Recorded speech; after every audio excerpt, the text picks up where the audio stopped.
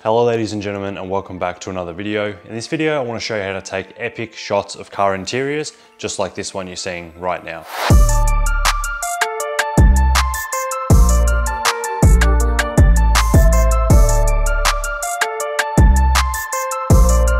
So car interiors can be really hard to photograph because they're pretty dark inside usually. Even if you've got the interior lighting of the car, some areas might be really bright where others are dark.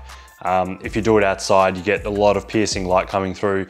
Now don't get me wrong, you can do this outside, but if it's a really sunny day, you might struggle because you're gonna get really bright lights across the dashboard, the seats and things like that. So I prefer to do this in a controlled environment or at night. If you are gonna do it outside, I suggest you do it at night in your driveway or something. But what we're gonna be doing is painting with light. So it's not just a normal photo. We're gonna be doing some special things with some light, which I'm about to show you. So yeah, I prefer to do it in the garage. And what you wanna do when you are shooting this, you pretty much want the area you're photographing the car interior to be in, pretty much pitch darkness. So let's get started. All you need is a camera that's capable of shooting a reasonably long shutter speed. Well, it's not even that long in this case. And what you wanna do is, it depends whether you want the car interior lights on or off. So I like to have them on because it just obviously adds a nice glow. With them off, it's a little bit boring. So what I did, I turned the interior lights on and then I set my camera to expose for those interior lights. So when I say interior lights, I don't mean the overhead lights and things like that. I mean the lights that come on when you turn on your headlights. So where your speedo is and all that kind of stuff, where your radio and air conditioning controls and all that stuff are. That's what I mean. So leave your interior lights, as in the overhead lights, the map lights and all that, leave those off.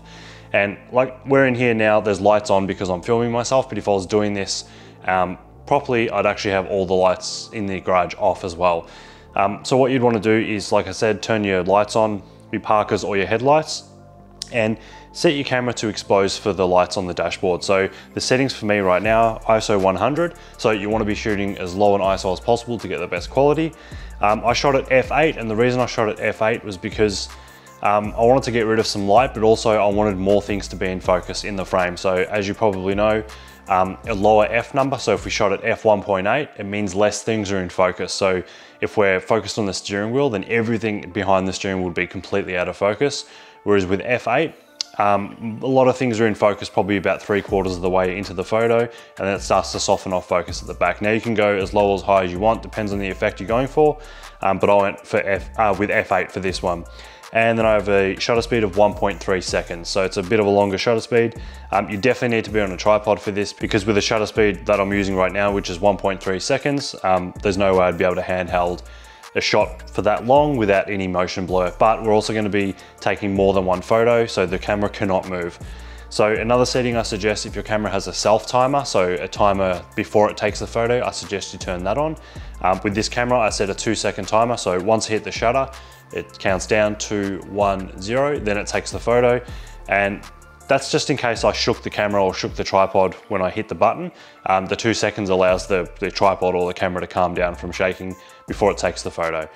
So once you're in darkness, basically, you want to set your focal point. So because you're going to be in darkness, you can turn on a light temporarily just to set your focus point. Or now what I have here is a Yongnuo, so it's a Chinese brand of like a strip light kind of thing. Really good for photography and videography. This one you can change the color temperatures and things like that. With this one, I just shot it with the daylight color temperature, which is like 5,500 Kelvins. And what you want to do, you can do this with the window down, the door open, whatever you want. I did it with the window down because I wanted to capture a little bit of the outside of the door and the top of the door trim. And composition, you can do whatever you like. I like to kind of shoot it so I got the whole front of the interior in, so just over the front seat kind of thing.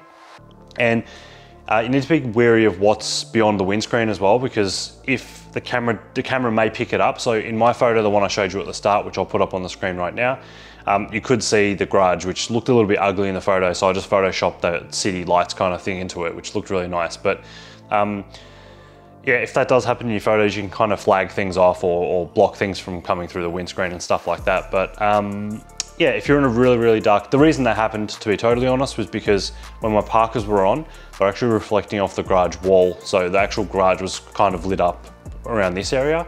So it did spill back and you could see through the windscreen. But if you're doing it in a really dark environment, or you do cover your headlights, then you'll be fine. Now, another mistake I made is I didn't take everything out of the car. So I obviously clean the car as good as you can. So I detailed this last week sometime, haven't driven it much since, so it's really, really clean at the moment. But I did leave my mask in there because we're currently in lockdown, so everywhere we go, we need to wear masks at the moment. So I accidentally left that in there, and I accidentally left a couple of USB cables in there, but it was just for a bit of fun. But if you are doing this professionally or to be serious, take everything out that's gonna look a little bit messy and start from there. So as I was saying, you can have the window down or the door open. Now what you wanna do is set your focus point.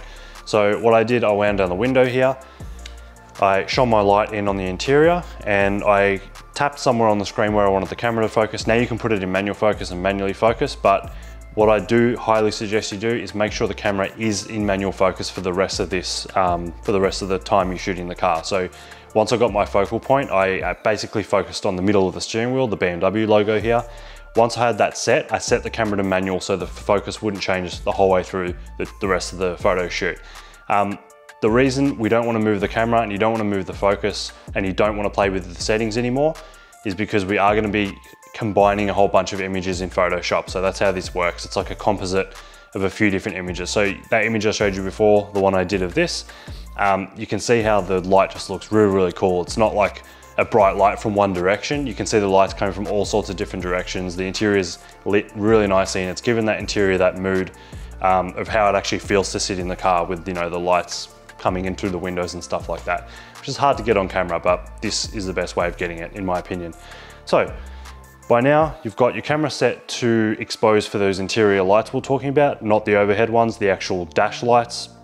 And those were my settings. Your settings will be different depending on your camera, how bright the interior is and where you're shooting and things like that. So just expose for those lights on your dashboard. Then once you've done that, and you got your settings, so you're trying to go for a longish exposure, so 1.3 seconds was plenty of time. You might end up with longer depending on your lighting situation, or you might end up with a faster shutter speed. Try and aim for like 1.5 seconds or a bit longer if you can. Not too long, 30 seconds and things like that's probably a little bit too long. So I reckon anywhere between 1 to 10 seconds, even 10 seconds is probably on the high side. 1 to 5 seconds I think is a perfect time for shutter speed. So if, let's just say you do have a shutter speed of 1.3 seconds and it's still too dark inside the car, then, or like you haven't exposed for the dashboard properly, then you might need to open your aperture a little bit or bump up your ISO a little bit. So yeah, they're basically camera basics. So yeah, just play with that. So now we're gonna start by taking the photo. So what you wanna do, make sure the camera's completely locked off, you're focused on your focal point, you're not gonna touch the settings anymore, and you're not gonna move the camera at all. All you're gonna be doing is touching the shutter button. If you have a remote shutter or a phone app to take the photo, now's the perfect time to use that. So for photo one, that's just the dashboard lights exposed, which I'll show you right now. So that's the photo we've taken. And then for photo two, what you want to do is just light up another part of the car. So if for instance here, we want to light up, let's just say this part of the dashboard. We've got 1.6 seconds. I think it was 1.6, did I say? 1.3 seconds, sorry. So 1.3 seconds is quite a long time. If you're to shine the light, it's basically one. It's that long, so it's quite a long time. So what I did with mine, 1.3 seconds. So for one shot, let's just start the shots over again. For one shot, I got the interior of the car with no lights, nothing on, the garage completely dark. And I just, like I said, I exposed for those dashboard lights. Shot two was me just for 1 second, just waved over this side of the dash, and I did it through the windscreen, just like that. And then shot two, I went over and did the same thing on this side of the dashboard. And then what you want to try and do as well is try not to get your light source in the camera, because you'll see the streak of light. So my camera was pointing down here. I had the camera high enough, the light up here high enough that the camera wasn't capturing it. You can use I didn't talk about the lights, I apologize for that. You can use a phone light, a torch, any kind of torch. But yeah, these are really good because you can control the color temperature. So it's like a daylight color. It comes out really good. Yeah, so what I did next is took another photo. I stuck my hand in the car. Sorry, my window's up at the moment because I'm not actually taking the photos now. I've taken them previously. I'm just explaining you how I did it.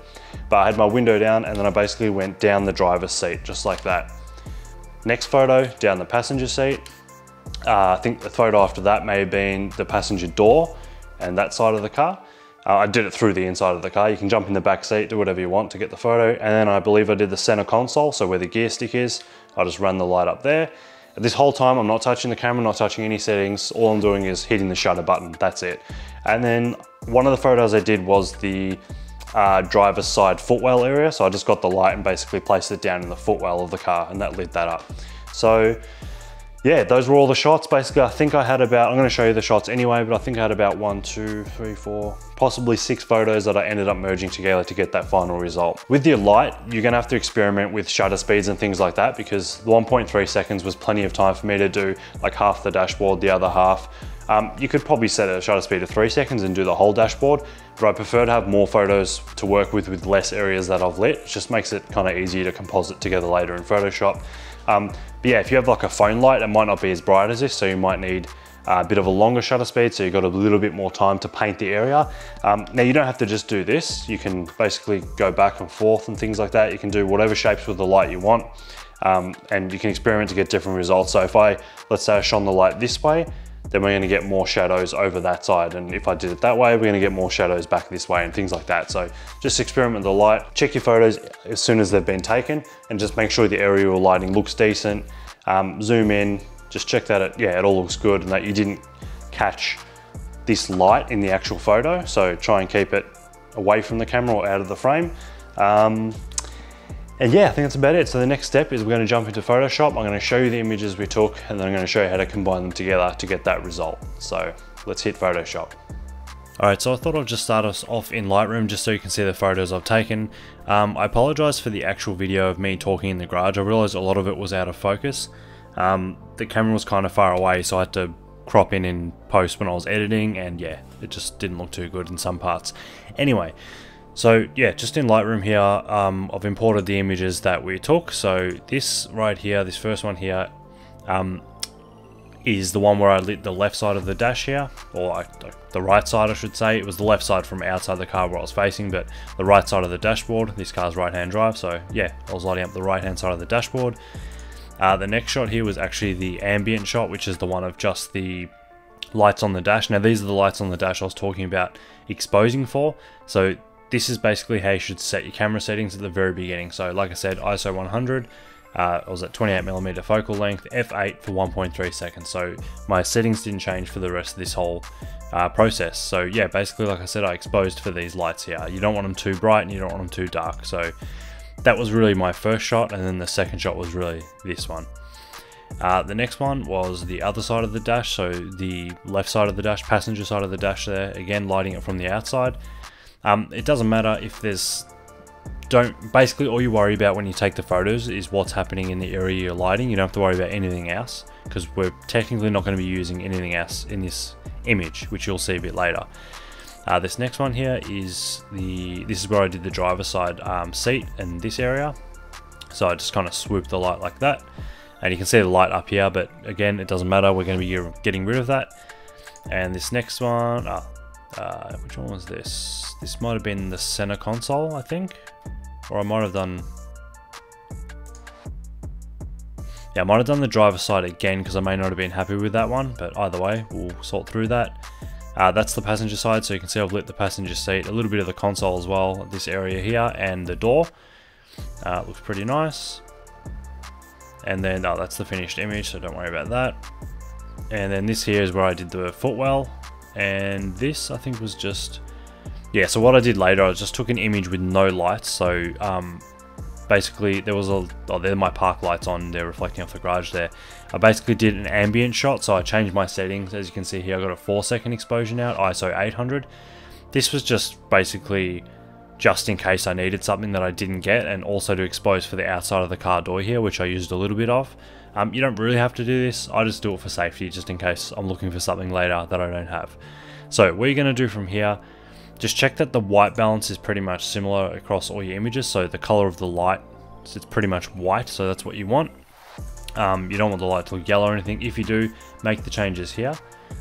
Sometimes what I do, I didn't do it with this image, but sometimes what I do is you can lift the shadows just to get a bit more detail out of it. But with this one, I didn't do that. I suggest you experiment without doing that first, and then if you got issues with you know, something not looking that good, you can come back and adjust the settings. So basically you don't even really need Lightroom at all. I just wanted to show you the images in Lightroom. And if you are using Lightroom, I'll show you how to open the images from Lightroom to edit them. So let's just pick the ones we're going to be using. Then when you do, once you've selected them, so all I did to select those was press Control or hold down Control or Command if you're using a Mac, and then selected each one. Then you can right click and go to Edit In, Open as Layers in Photoshop. So if you don't use Lightroom for this part of the process, you can literally just drag all the images into Photoshop. Just make sure they're all in the same document. So you'll see all the layers here, they're loading. So I'll come back when they're all loaded. Alright, so all those images are now loaded. So what we're going to do is just turn them all off and just find, we're going to name them basically so we know, just so it's easy to find where they are when we're working in Photoshop. So this one here we're going to call right dash, and to rename them just double click on them and then turn that off, turn the next one on. This one we'll just call ambient because it's just the ambient light of the car. This one here we'll call left dash. It's so much of a good idea to actually name them because you'll be struggling later to find out what's what. This one I'm going to do, let's just do drivers, even though I think I've got 2 of those and I might not need them. Let's call this one, actually maybe this was the center console. Yeah, that was the center console. Sorry about that. It just got a little bit on the wheel, so it confused me a little bit. So let's call this center console. And next one, this was passengers. So this lit up the passenger's seat and door, as you can see, and a lot of this center console area, the upper center console area there. And the last one here is the driver's footwell. So I'll just call that footwell. You can do the same in the passengers if you want, but I just wanted to do the driver's side here. Alright, so what you want to do first is the best thing that I normally do is move the ambient layer to the very bottom, because that's what we're going to be building this image up on. So turn everything off, you should just have an ambient layer. Okay, so now that the ambient layer is at the bottom, what we want to do is select turn on the layer, the next one above, so click the eye icon there, and set the blend mode here to lighten.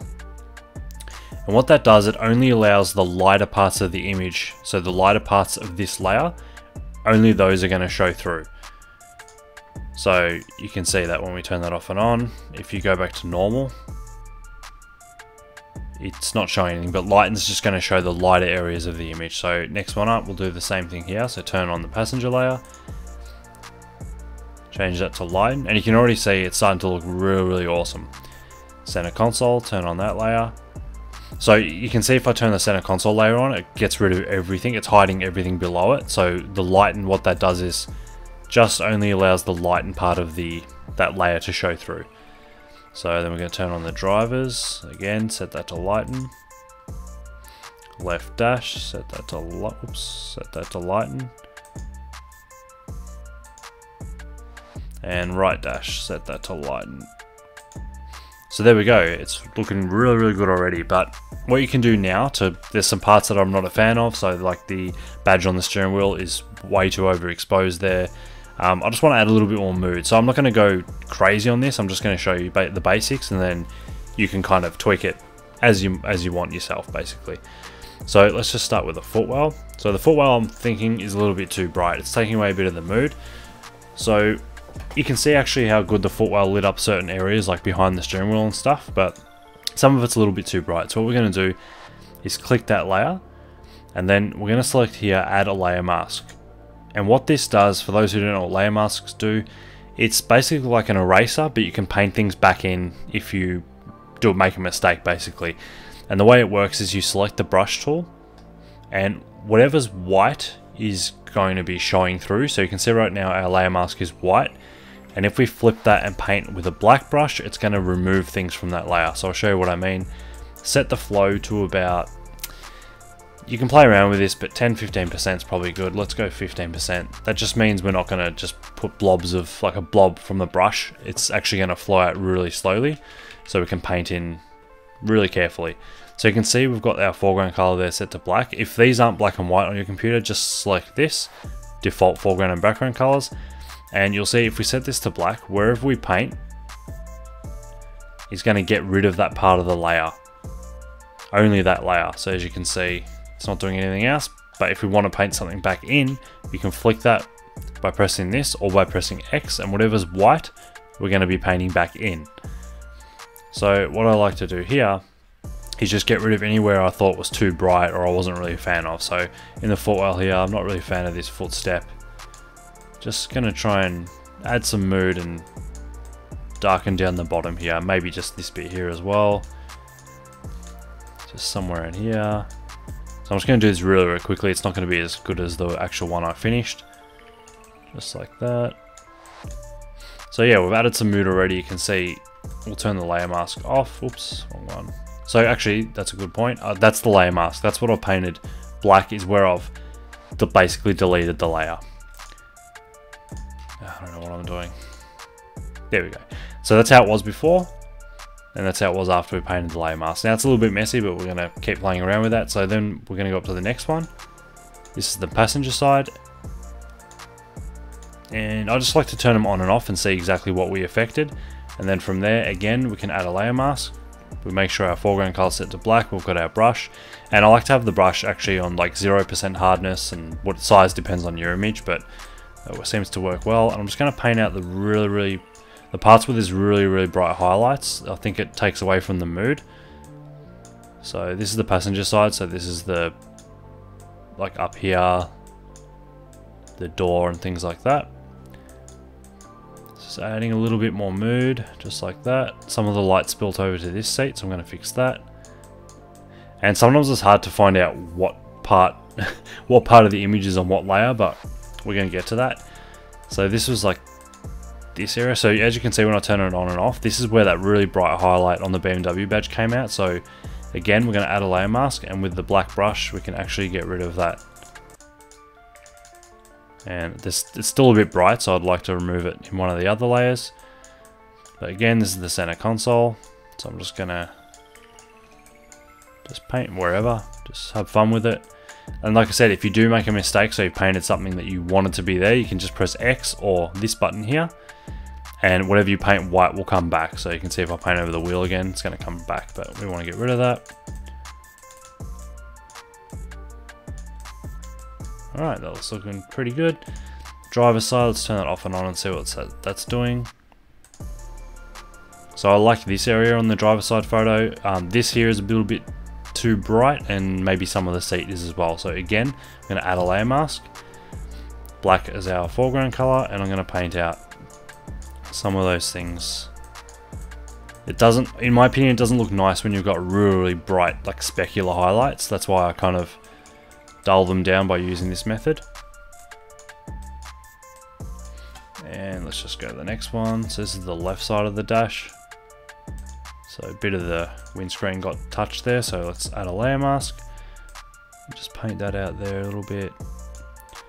Again, in this photo, I actually removed the screens and put that image in behind it. I'm not going to show you how to do that part, but basically I just got the pen tool, cut out the windows and put that image in behind, so pretty easy. Actually, let's brighten the front of the dash back up there a little bit. And then we've got the right side of the dashboard, so there. And you can see how cool this is because we've basically lit the whole car with one light and just a bunch of photos. So it's worked out really good. So again, add another layer mask, and we're going to paint out, oops, got to flick to black. Some of this up here is a little bit too bright for my liking, so we're going to add some mood, just like that. Maybe this as well is a bit too bright. But yeah, it's already looking pretty decent, but now, like I said, this BMW logo here, it's still a little bit too bright. So what I'm going to do is go through the layers and turn them on and off and see exactly which layer is causing that brightness on the wheel. That's one of them. So we'll select the layer mask. Make sure you select this layer mask here. Black again is our foreground color. I'm going to paint on the wheel a little bit. And we're going to keep going. Yeah, that's a little bit crazy too, actually. So I'm going to paint some of that out.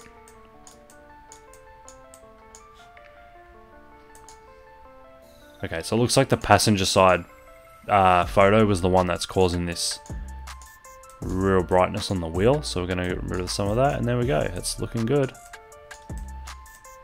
So in my image, the main one or the final one, I spent a lot more time. I actually darkened the cluster a lot more and played around with a lot more things. I just wanted to do this basically really fast just to give you the idea. And then you can do whatever you like with it. So yeah, it's definitely not perfect. I think my final one that I did the first time was a lot better. But yeah, as you can see, we've like lit the whole car nicely. It's got this kind of like 3D effect, 3D feel to it, where everything's just lit really nice and evenly, and yeah, I think it looks really nice. Alright, so here's my finished image. I think it actually came out pretty cool. Like I said, I photoshopped in those lights and stuff in the background really crudely. It's not the best job, but yeah, I did that because you could see what was in the garage and it didn't really look that good. If you have a nice scenery outside, then probably look even better. But yeah, I'm really happy with the results. I love how the light's just coming from all sorts of different directions. You can really see the texture in the leather, the steering wheel, the dashboard, all that stuff, the texture, the shapes.